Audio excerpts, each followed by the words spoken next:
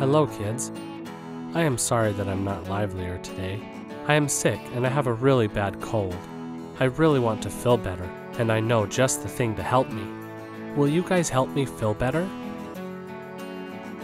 Great. Let's look over here.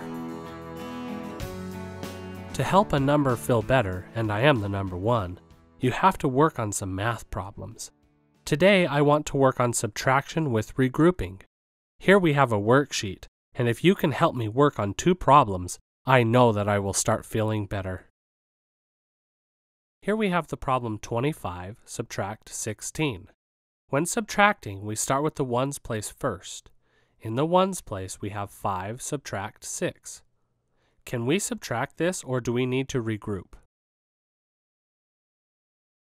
You are correct. We need to regroup. To regroup, we need to take one of these 10s and trade it in for 10 ones. In the tens place, we have a 2, which stands for 20. If we take away one of these 10s, we first need to cross out the 2 and put a 1 there.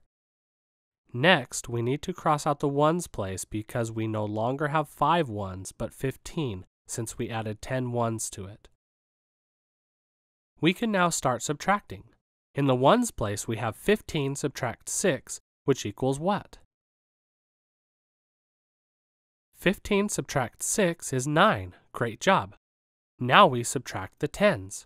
What do we get when we subtract the 10s column? 0.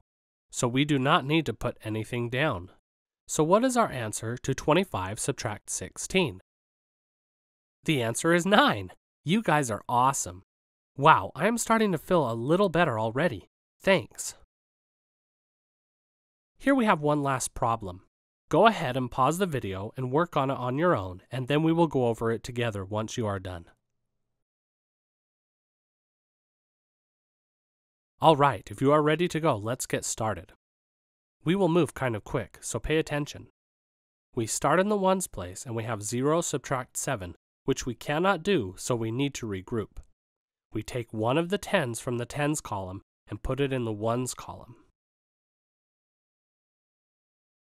We cross out the 8 and put a 7 there to show how many are left.